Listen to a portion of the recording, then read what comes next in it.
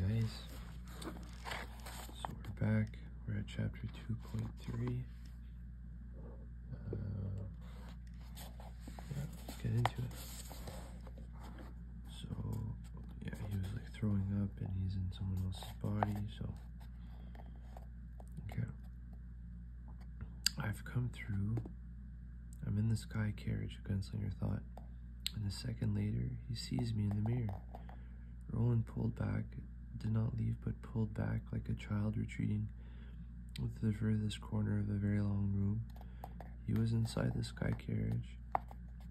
He was also inside a man who was not himself, inside the prisoner. In that first moment, when he had been close to the front, it was the only way he could describe it. He had been more than inside, he had almost been the man. He felt the man's illness, whatever it was, and sensed that the man was about to retch. Roland understood that if he needed to, he could take control of this man's body. He would suffer his pains, would be ridden by whatever demon ape rode him, but if he needed to, he could. Or he could stay back here unnoticed. When the prisoner's fit of vomiting had passed, the gunslinger leaped forward, this time all the way to the front. He understood very little about this strange situation, and to act in a situation one does not understand is to invite the most terrible consequences. But there were two things he needed to know, and he needed to know them so desperately that the needing outweighed any consequences which might arise.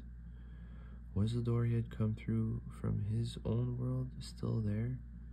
And if it was this physical self still there, collapsed, untenanted,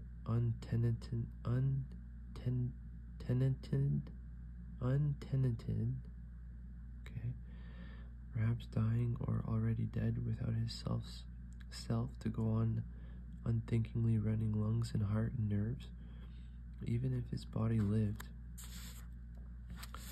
it might only continue to do so until night fell.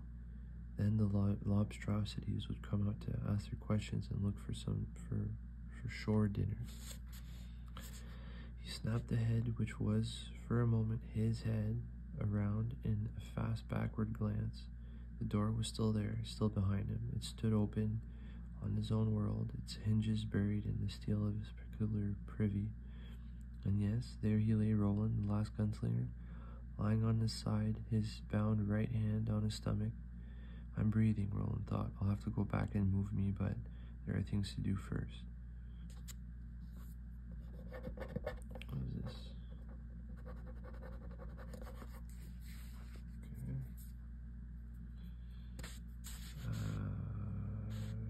Things to do first. Things. He let go of the prisoner's mind and retreated, watching, waiting to see if the prisoner knew he was there or not. After vomiting, Eddie remained bent over the basin, eyes slightly closed. Blanked there for a second, don't know what it was. Did I look around? He groped for the faucet and ran cool water, eyes still closed. He splashed it all over his cheeks and brow.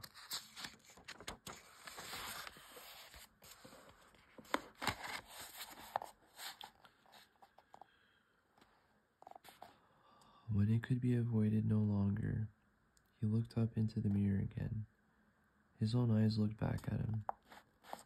There were no alien voices in his head, no feelings of being watched. You had a momentary fugue, Eddie, the great sage and eminent junkie advised him. A not uncommon phenomenon in one who is going cool turkey. Eddie glanced at his watch, an hour and a half to New York.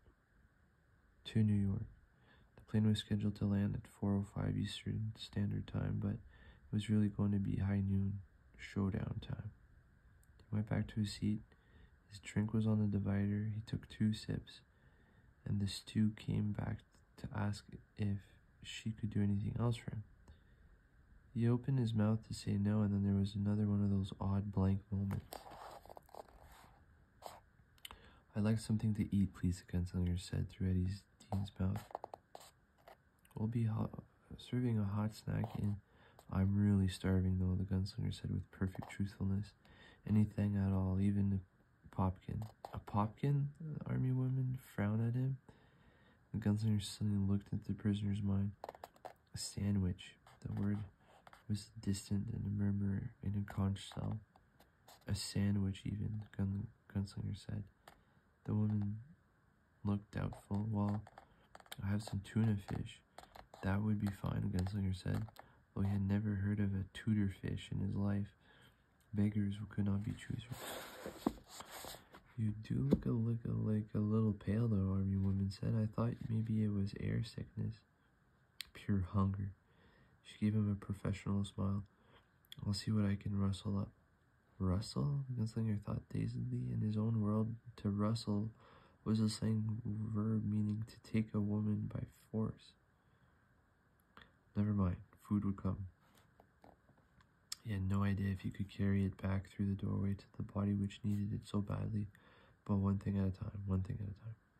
Rustle, he thought, and Eddie Dean's head shook as if in disbelief, and the gunslinger retreated again. Nerves, the great oracle and eminent junkie assured him. Just nerves, all part of the cool turkey experience, little brother. But if nerves was what it was, how come it felt this odd sleepiness stealing over him? Odd because he could have been itchy, ditzy feeling, that urge to squirm and scratch that came before the actual shakes.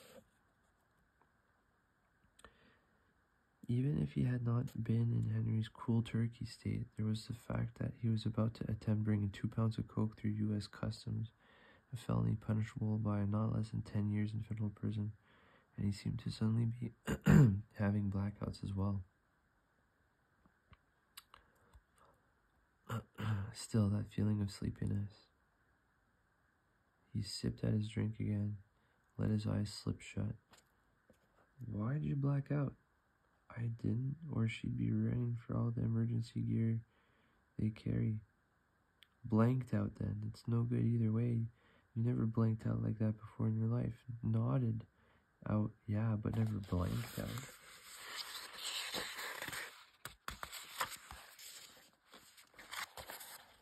Something odd about his right hand, too. It seemed to throb vaguely, as if he had pounded it with a hammer. He flexed it without opening his eyes. No ache, no throb, no blue bombardier's eyes. As for the blankouts, they were just a combination of going cold turkey and a good case of what the great oracle and eminent etc. would no doubt call the smuggler's blues. But I'm going to sleep just the same, he thought. How about that? Henry's face drifted by him like an untethered balloon. Don't worry, Henry was saying. You'll be all right, little brother. You fly down there to Nassau, check in at the Aquinas. There'll be a man come by Friday night, one of the good guys. He'll fix you, leave you enough stuff to take you through the weekend. Sunday night, he brings the coke and you give him the key to the safe deposit box. Monday morning, you do the routine just like Balazar said. This guy will play. He knows how it's supposed to go. Monday noon, you fly out. And with a face as honest as yours, you'll breeze through customs. We'll be eating steak and sparks before the sun goes down. It's going to be a breeze, little brother. Nothing but a cool breeze. But it had been sort of a warm breeze after all. The trouble with him and Henry was that they were like Charlie Brown and Lucy. Only difference was once in a while Henry would hold onto the football so Eddie could kick it. Not so often, but once in a while. Eddie, even though while in one of his heroin days that he thought to write Charles Schultz a letter. Dear Mr. Schultz, he would say, you're missing a bet by always having Lucy pull the football up at the last second. She ought to hold it down there once in a while. Nothing Charlie Brown could ever predict, you understand? Sometimes she'd maybe hold it down for him to kick 3, even 4 times in a row. Then nothing for a month. Then once, then nothing for 3-4 days. And then, you know, you get the idea that would really fuck the kid up, wouldn't it? Eddie knew it. It would really fuck the kid up. From experience, he knew it. One of the good guys, Henry had said. But the guy who had showed up had been a shallow-skinned thing with a British accent and a hairline and a mustache that looked like something out of 1940s film noir, and yellow teeth that all leaned inwards like the teeth of a very old animal trap. "You have the keys, senor?" he asked, except that in that British public school accent it came out sounding like what you called your last year of high school. "The key's safe," Eddie said. "If that's what you mean, then give it to me." "That's not the way it goes. You're supposed to have something to take me through the weekend. Sunday night, you're supposed to bring me something. I give you the key Monday, you go into town and use it to get something else. I don't know what, 'cause that's not my business." Suddenly there was a small, flat blue automatic in a sallow-skinned thing's hand. "Why don't you give it to me here, senor? I will save time and effort, and you will save your life." There was a deep steel in Eddie Dean's, junkie or no junkie. Henry knew it. More important, Balazar knew it. That was why he had been sent. Most of them thought he had gone because he looked through the bag and back again. He knew it. Henry knew it, Balazar too, but only he and Henry knew he would have gone even if he was as straight as a stake. For Henry, Balazar hadn't got quite that far in his figuring, but fuck Balazar. "Why don't you just put that thing away, you little scuzz?" Eddie asked. "Or do you maybe want Balazar to send someone down here and cut your eyes out of your head with a rusty knife?" The shallow thing smiled. The gun was gone like magic. In its place, a small envelope. He handed it to Eddie. "Just a little joke, you know, if you say so. I see you Sunday night." He turned towards the door. "I think you better wait." The saddle thing turned back, eyebrows raised. "You think I won't go if I want to go?" "I think if you go and this is bad shit, I'll be gone tomorrow and you'll be in a deep shit." The shallow thing turned sulkily, sat in a room single easy chair, while Eddie opened the envelope and spilled out the small quantity of brown stuff. It looked evil. He looked at the shallow thing. "I know how it looks like shit, but that's just a cut." The shallow thing said, "It's fine." Eddie tore the sheet of paper from a notepad in the desk, separated a small amount of brown powder from the pile, fingered it, rubbed it on the roof of his mouth. A second later spat into the wastebasket. "You want to die, is that it? You got a death wish?" "That's all there is." The sallow thing looked more sulky than ever. "I have a reservation out tomorrow," Eddie said. This was a lie, but he didn't believe the sallow thing had the resources to check it. "TWA, I did it on my own, just in case a contact happened to be a fuck-up like you. I don't mind. It'll be a relief, actually. I wasn't cut out for this sort of work." The sallow thing sat and cogitated. Eddie sat and concentrated on not moving. He felt like moving, felt like slipping and sliding, pipping and bopping, shucking and jiving, scratching his scratches and cracking his crackers. He even felt his eyes wanting to slide back to the pile of brown powder, although he knew it was poison. He had fixed at 10 that morning. The same number of hours had gone by since then. But if he did any of those things, the situation would change. The sallow thing was doing more than cogitating. It was watching him, trying to calculate the depth of him. "I might be able to find something," he said at last. "Why don't you try?" Eddie said. "But come 11, I turn out the light and put the do not disturb sign on the door. And anybody that knocks after that, I call the desk and say someone's bothering me. Send a security guy." "You are a fuck," the sallow thing said in impeccable British accent. "No," Eddie said. "A fuck is what you expected. I came with my legs crossed. You want to be here before 11 with something that I can use. It doesn't have to be great, just something I can use, or you'll be one dead scuzz." Okay. The shallow thing was back long before 11. He was back by 9:30. Eddie guessed the other stuff had been in his car all along. A little more powder this time. Not white, but at least dull ivory color, which was mildly hopeful. Eddie tasted. It seemed alright. Actually better than alright. Pretty good. He rolled a bit, snorted. Well then, until Sunday, said the sallow thing briskly, getting to his feet. Wait, Eddie said, as if he were the one with the gun. In a way, he was. The gun was Balazar. Emilio Balazar was a high-caliber big shot in New York's wonderful world of drugs. Wait, the shallow thing turned around and looked at Eddie as if he believed Eddie must be insane. For what? Well, I was actually thinking of you, Eddie said. If I get really sick from what I just put into my body, it's off. If I die, of course it's off. I was just thinking that if I only get a little sick, I might give you another chance, you know? Like that story about how some kid rubs a lamp and gets 3 wishes. It will not make you sick. That's China White. If that's China White, Eddie said, I'm Dwight Gooden. Who? Never mind. The shallow thing sat down. Eddie sat by the motel room desk, the little pile of white powder nearby. The decon, or whatever it had been, had long since gone down the John. On the TV, the Braves were getting shell-shocked by the Mets, courtesy of WTBS and the big satellite dish on the Aquinas Hotel's roof. Eddie felt a faint sensation of calm which seemed to come from the back of his mind, except where it was really coming from he knew from what he had read in the medical journals was from the bunch of living wires at the base of the spine, the place where heroin addiction takes place by causing an unnatural thickening of the nerve stem. Want to take a quick cure? He asked Henry once. Break your spine, Henry. Your legs stop working, and so does your cock. But you stop needing the needle right away.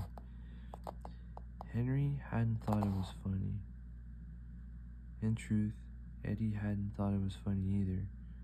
When the only fast way you could get rid of a monkey on your back was to snap your spinal cord above the bunch of nerves you were dealing with, one heavy monkey. That was no capuchin, no little organ grinder mascot. That was a big, mean old baboon. Eddie began to sniffle. Okay, he said at last, it'll do. You can vacate the premises, Scoos. The sallow thing got up. I have friends, he said. They could come in here and do things to you. You'd beg to tell me where that key is. Not me, champ, Eddie said. Not this kid, and smiled. He didn't know how the smile looked, but it must not have looked all that cheery because the sallow thing vacated the premises. Vacated fast, vacated without looking back. When Eddie Dean was sure he was gone, he cooked, fixed, slept.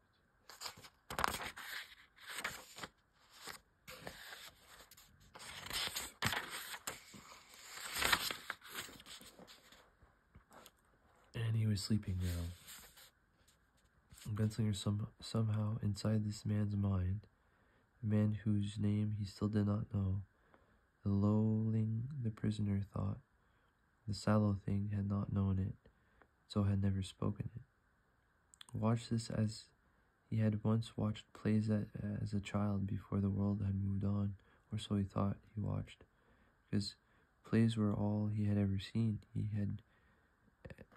had ever seen a moving picture, he would have thought of that first. The things he did not actually see, he had been able to pluck from a prisoner's mind, because the associations were close. It was odd about the name, though. He knew the name of the prisoner's brother, but not the name of the man himself. But, of course, names were secret things full of power. And either of those things that mattered was the man's name. Neither of those things mattered was the man's name. One was the weakness of the addiction. The other was a steel buried inside that weakness, like a good gun. sinking in quicksand. This man reminded the gunslinger achingly of Cuthbert. Someone was coming. Prisoner sleeping did not hear. Gunslinger not sleeping did. Came forward again. Cool. It's gonna start heating up, I think. Like and subscribe. Let me know if you like this format, or if you want me to talk less loud or whisper or whatever. And I'll see you in the next one.